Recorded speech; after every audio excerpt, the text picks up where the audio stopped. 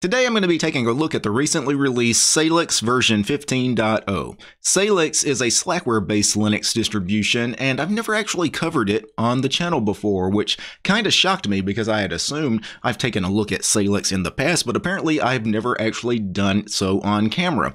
I've taken a look at Slackware and several Slackware-based Linux distributions, but for some reason Salix has slipped through the cracks. So we're going to fix that problem today. I'm going to take a quick first look and installation of Salix 15.0. I'm going to be installing it inside a virtual machine. So let me switch over to this virtual machine here, and in the boot menu you have a choice of various languages to select for the install process. I'm going to choose English USA. And we come to a command prompt, and you can see you may type the word setup to start the installation. So let me type setup, all one word.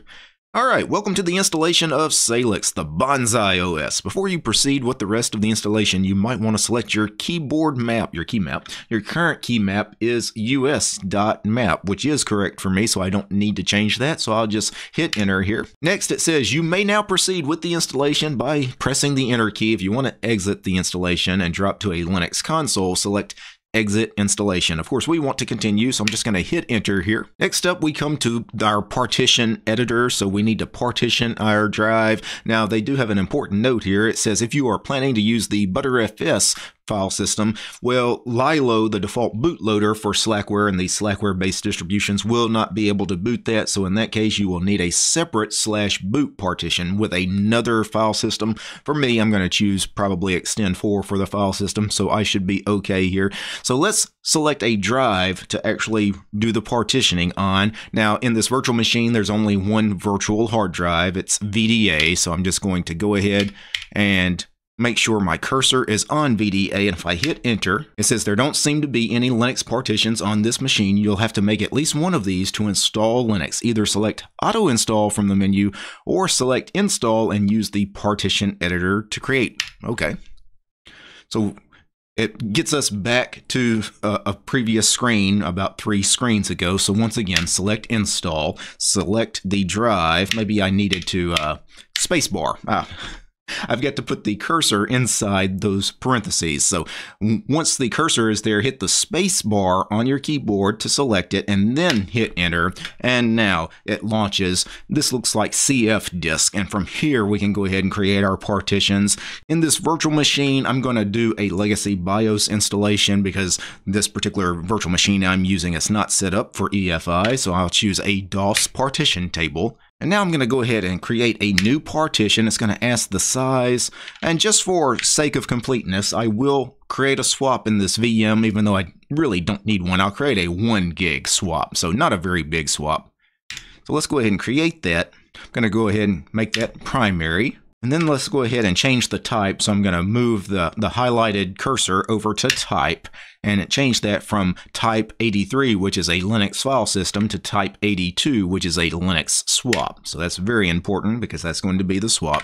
And now free space here, because we still have 24 gigs of free space. Let's go ahead and use the entire 24 gigs for another primary partition, and this time its type, it defaults to Linux, which is correct. That's a Linux file system. That's going to be my extend4 file system. So from there, we are good. I should be able to write now.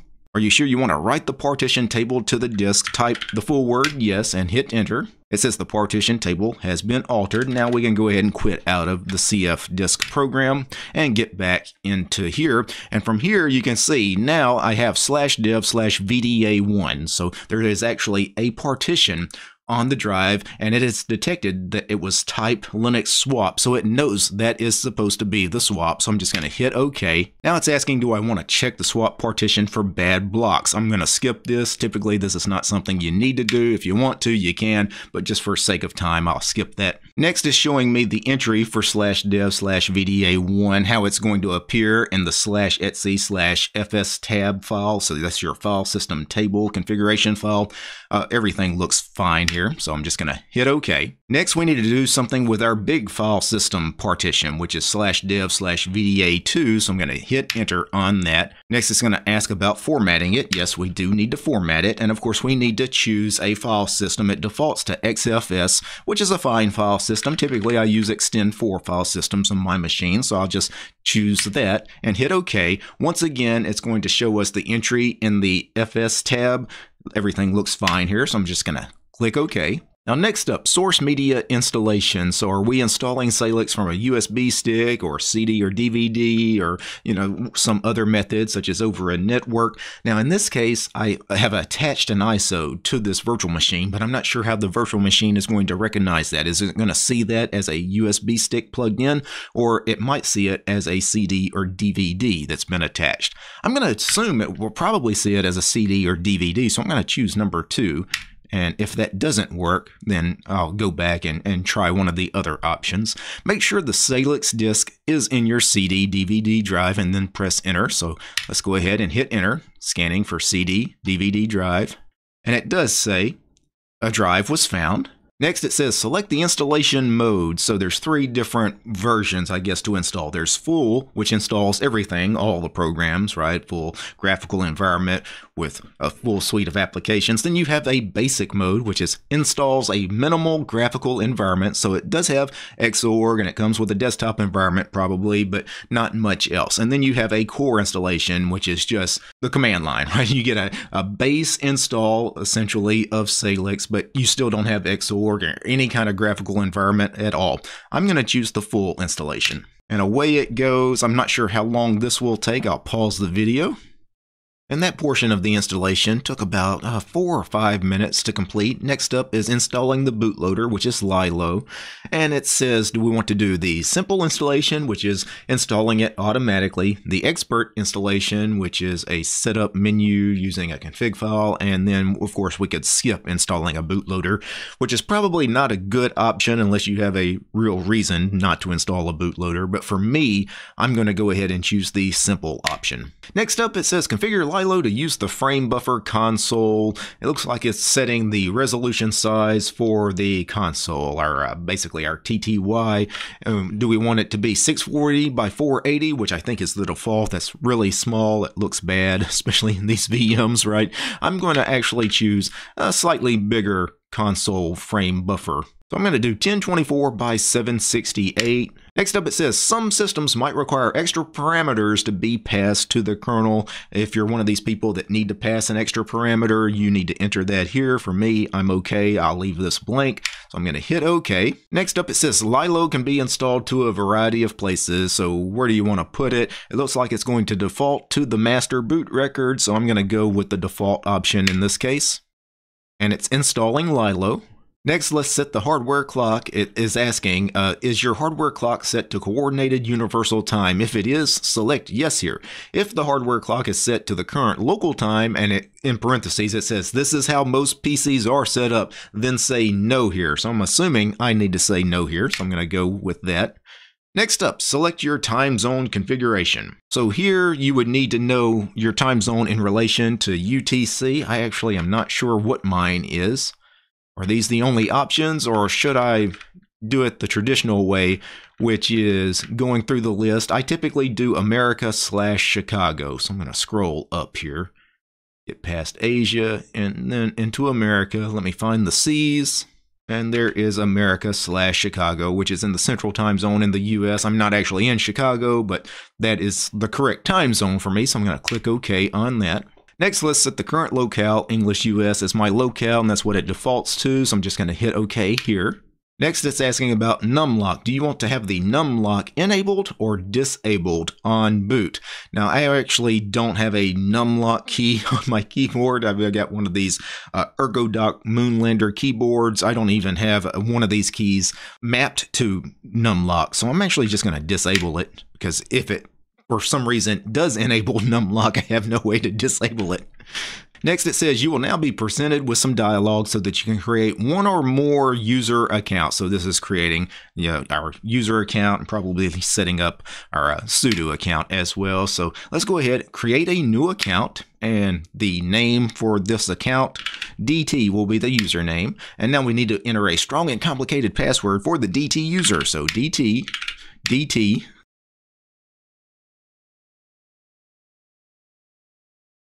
It says that your password is too short, 6 characters minimum. Please try another one. I hate that.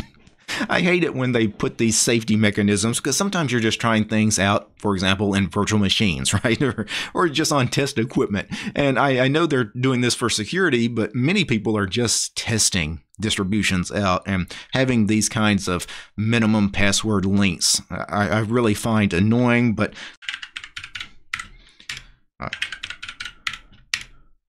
the password fails the dictionary check. It is too simplistic or systematic. I guess 1, 2, 3, 4, 5, 6.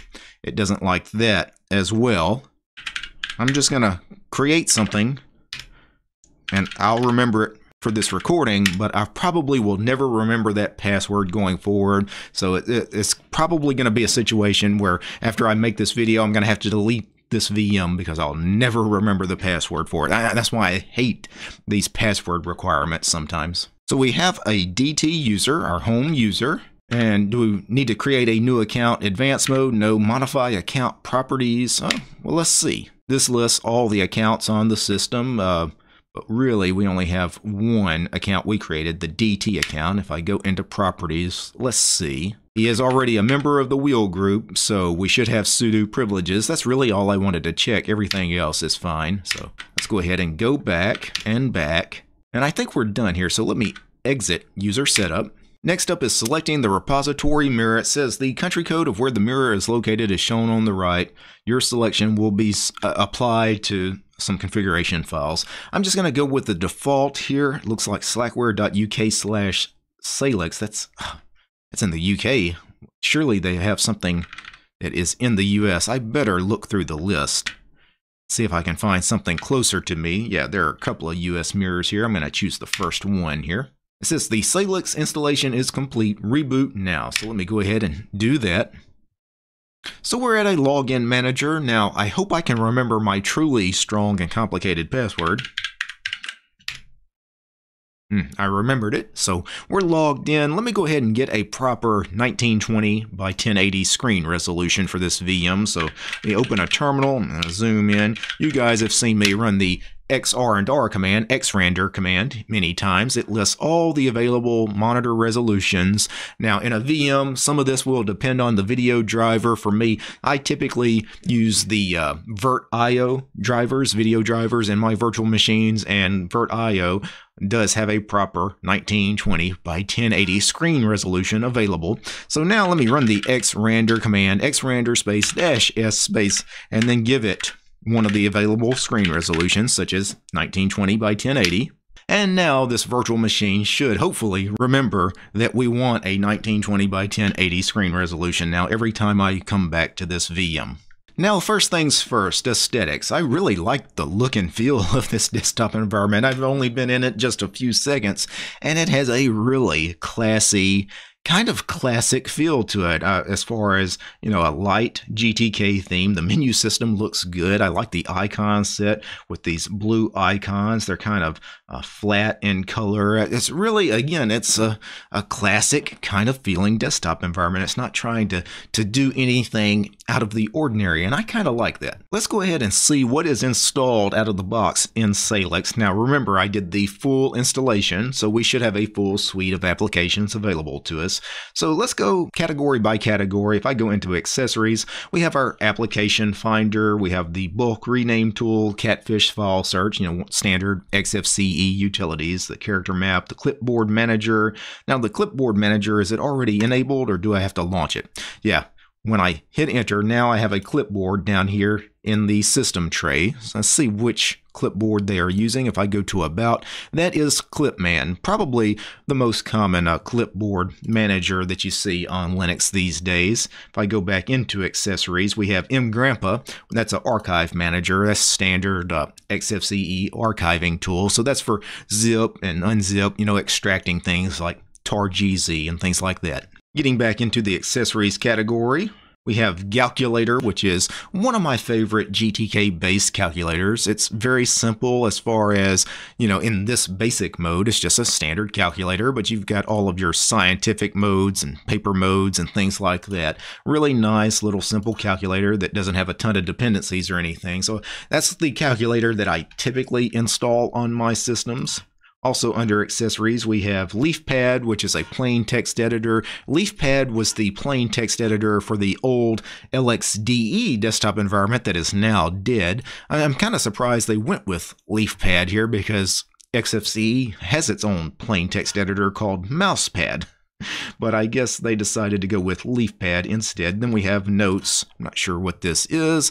Obviously, it's a note-taking app, but I'm not sure what the program is. If I go to About, Notes 1.9.0, so it's actually named simply Notes, and it is an XFCE application. And it looks like when I close the program out, there is something sitting in the sys tray. Yeah, so I can, that's pretty cool. Yeah, pretty neat. I never use any of these note-taking applications on Linux, but I know many people find them useful, and that looks like a very easy and simple application to use. Then we have our screenshot utility, our task manager. Thunar, of course, is the file manager, the default file manager for the XFCE desktop environment. If I go to About, this is Thunar 4.16.0.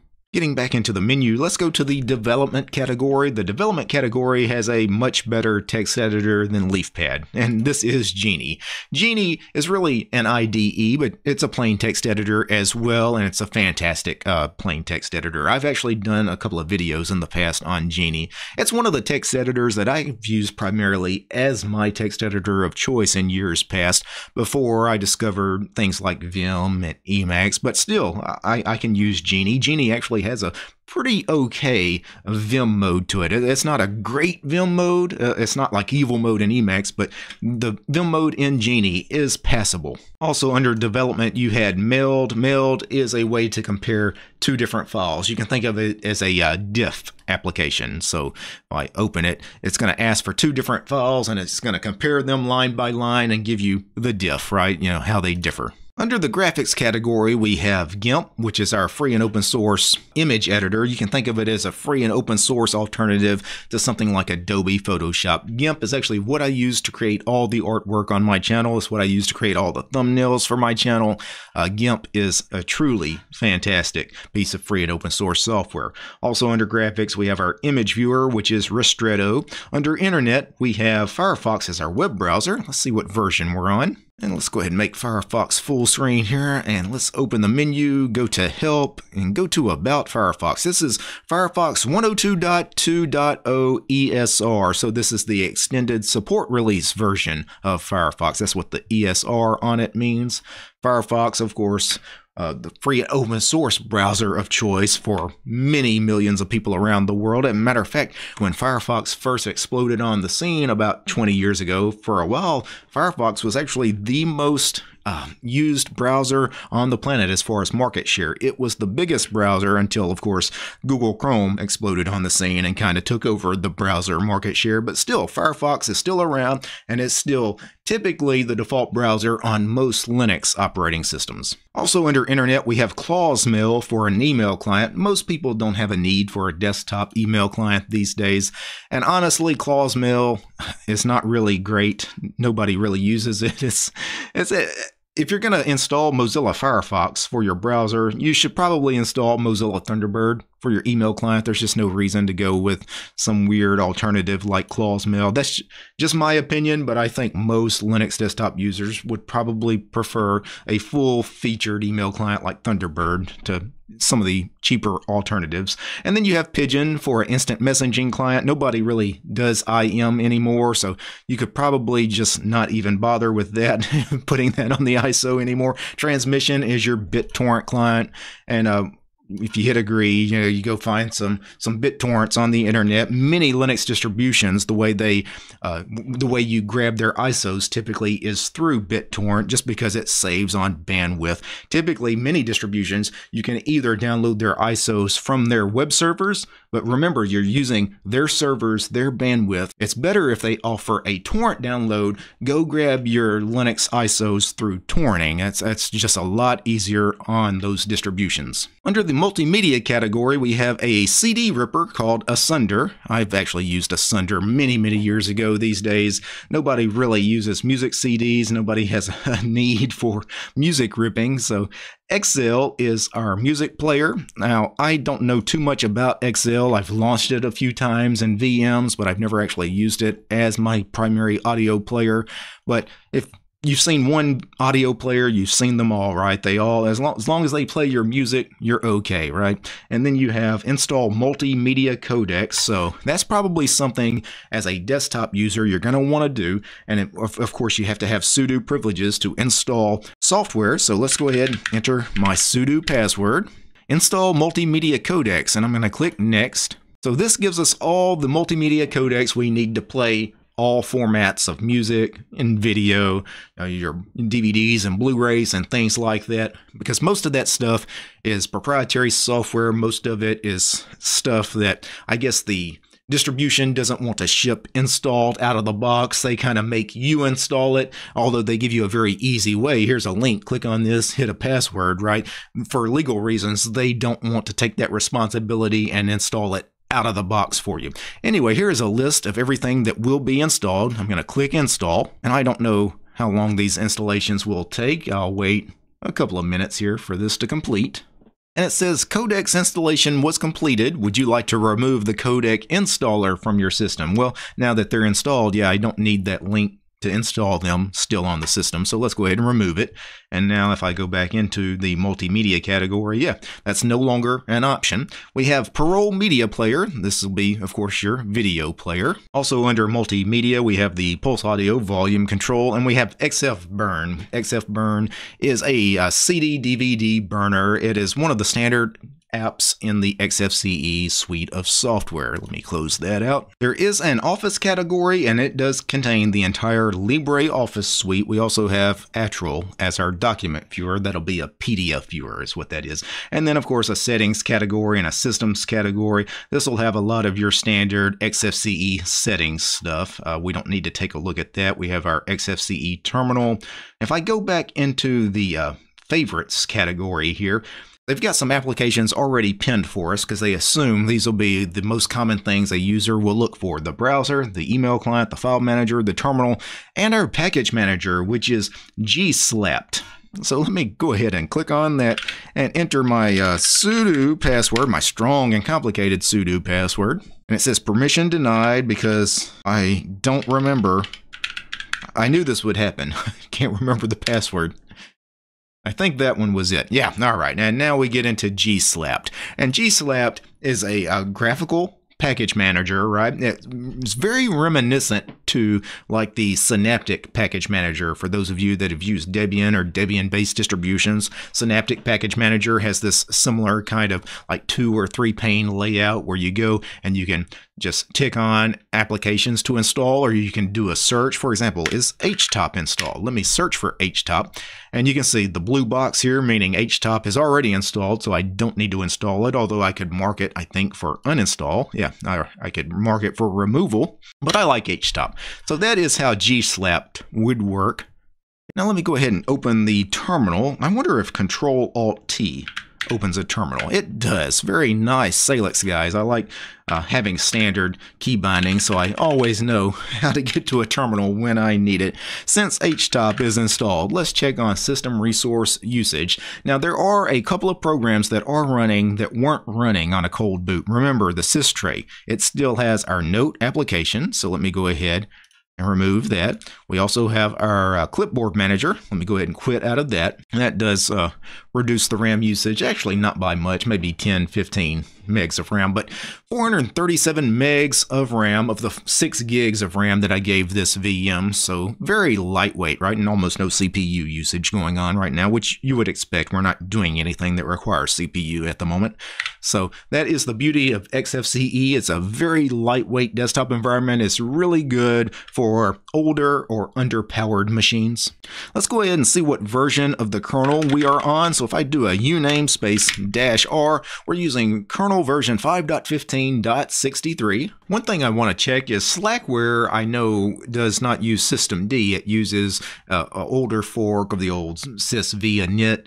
I'm not sure about Salix. because it does obviously differ from mother Slackware. So I'm going to do a where is systemd just to see if systemd is installed. Where's the binaries and libraries? And yes, you can see there is systemd. There is userlib systemd and userlib64 systemd. So apparently they are using systemd. So if I do a system ctl status, it says systemctl command not found. So they may not be actually using systemd. Yeah. So apparently they have some components of systemd installed, probably for compatibility reasons with certain pieces of software that have some dependencies on some components of systemd, but they're still using the standard init system that Slackware uses. So if I did a where is init, there's the binary for init, but that doesn't really give me much information either on that. Let me go ahead and clear the screen. Let's go ahead and exit out of the terminal. Let me go ahead and right click on the desktop, and I'm going to go to desktop settings, and let's go ahead and check out the wallpapers. Let's see what kind of wallpaper pack this ships with. And yeah, I like that. It's very plain as far as minimal, as far as like a blue gradient going on with the Salix logo. And then of course we have some penguins as well. Some more duck-like penguins actually in that one. Some more Salix branded wallpapers. Actually, these are really good. I actually really love these wallpapers that they're shipping with. Here is a map of the world that is in the shape of some penguins as well. Yeah, these were really, really nice. Yeah, these are not bad. I like the purple. Yeah, I think I could get down with that. So that is Salix 15.0, just a very quick cursory look at the recently released Salix 15.0 with the XFCE desktop environment. XFCE, if you've seen it once, you've seen it 1,000 times. XFCE really doesn't see fast development. It never really has major changes. And that's why a lot of people like it. It's always got that familiar kind of look, feel, that familiar workflow, that almost Windows 7-like workflow that so many of us probably are comfortable with. Overall, I think Salix is a great Slackware-based distribution with an installation that's not very difficult, just a standard ncurses installer, but it's not a hard installer to use. Anybody should be able to get through an installation of Salix. And once it's installed, you've got a full suite of software, you've got a graphical package manager, you've got everything you need as far as using Linux as a daily driver on the desktop. Now, before I go, I need to thank a few special people. I need to thank the producers of this episode. And of course, I'm talking about Dustin, Gabe, James, Matt, Maxim, Mimit, Michael, Mitchell, Paul, West, Wanya, Bald, Homie, Alex, Alan, Armor Dragon, Chuck, Commander Angry, Dayokai, Dylan, Greg, Marstrom, Jan, Alexander, Paul, Peace, Arch, and Fedor, Polytech Realities for Less, Red Prophet, Steven, Tools, Devler, and Willie. These guys, they are my highest tiered patrons over on Patreon. They are the producers of this episode. The show is also brought to you by each and every one of these fine ladies and gentlemen as well. All these names you're seeing on the screen right now. These are all my supporters over on Patreon because I don't have any corporate sponsors. I'm sponsored by you guys, the community. If you like my work and want to see more videos about Linux and free and open source software, subscribe to DistroTube over on Patreon. All right, guys. Peace.